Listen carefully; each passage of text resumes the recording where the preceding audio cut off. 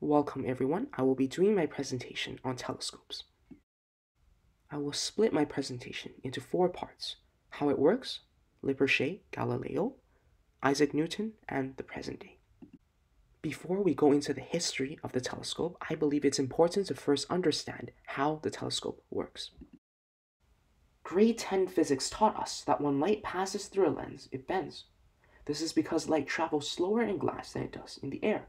Therefore, it bends towards the direction of the point where the beam of light has first touched the glass. When light passes through a convex lens, the light bends inwards as the thick part of the lens is in the center, thereby bending the light towards the center. This means that light from an object can be directed towards a focus or a focal point. The points where these rays of light intersect create an image that is the exact same as the object, just closer. Once the rays have passed the focal point, early astronomers then used a second concave lens to straighten the light rays. The result of this was an image that is larger and closer than the real object. This was how telescopes functioned. Part 2. Lippershey and Galileo. The exact origins of the telescope are unclear. However, the first time a telescope was mentioned in the annals of history was in 1608 by a Dutch spectacle maker named Hans Lippershey. He filed for a patent for a device that brought distant objects closer. His patent was however denied because this device was thought to be too easily replicable. Despite this, Lippershey was able to sell large quantities of his spyglass to the Dutch government so that they could see distant enemy ships and soldiers who could not yet be seen with the unaided eye. The famous Galileo heard about this instrument that could magnify distant objects by up to 3 times. He was intrigued, so he studied its mechanisms. Galileo was able to build his own telescope within a week. By adjusting the distance between the 2 lenses, Galileo was able to make his telescope so that he could magnify foreign objects by a factor of 20. It was using this telescope that Galileo was able to see the surface of the moon. He immediately saw that the moon was not perfect and smooth, which contradicted the teachings of the Catholic Church, who said that the moon was a perfect creation of God.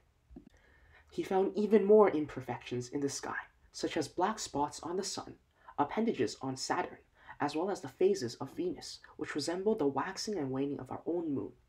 Though Galileo had not entirely dismissed Copernicus' heliocentric model, he had not completely believed it either. It is said that it was only after Galileo saw the phases of Venus in October of 1610 that he fully accepted the heliocentric model. It can thus be said that Galileo's opposition to the Catholic Church's teachings were solidified by this event.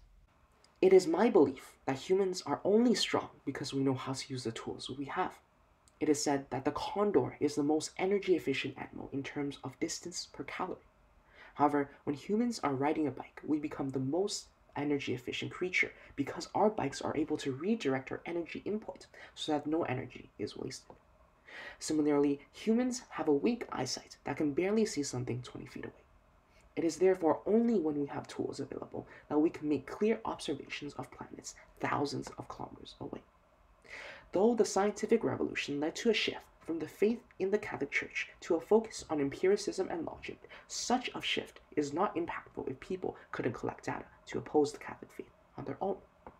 I believe that the telescope was one of the inventions that created a great impact on the people during the scientific revolution, as it allowed for them to gather knowledge about outer space, which for the longest time they had no way of collecting information other than from the words of the Catholic Church.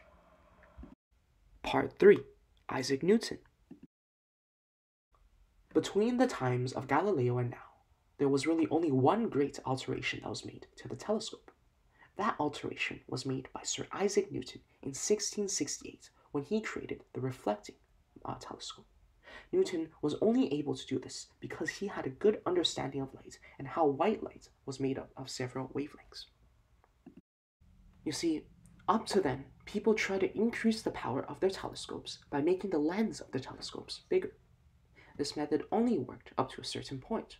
Beyond this certain point, the images became blurry. This was due to 2 principles: chromatic and spherical aberrations of light.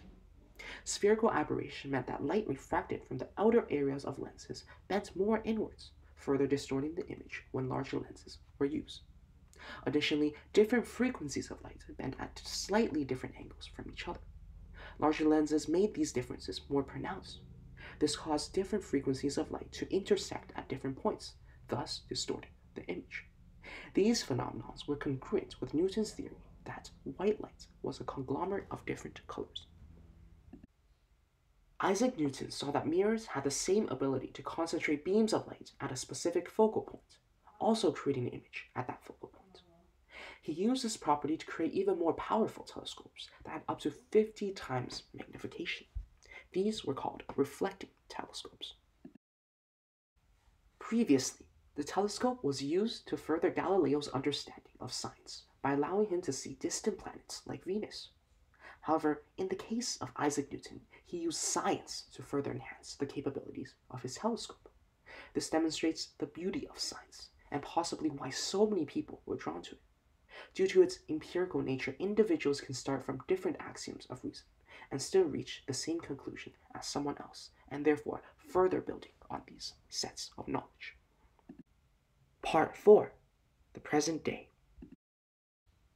Today, telescopes are used to look deep into space. We have telescopes that are 6 million times stronger than the human eye.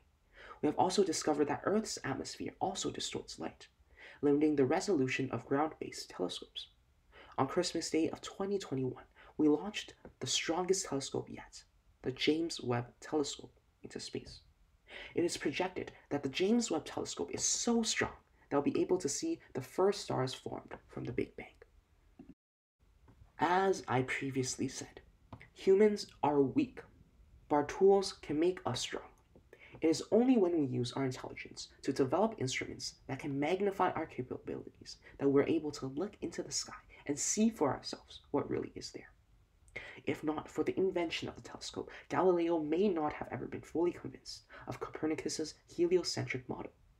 At the same time, the telescope is what will soon allow us to see for ourselves whether God or the Big Bang created the universe. With that, I will end my presentation. Thank you all for listening.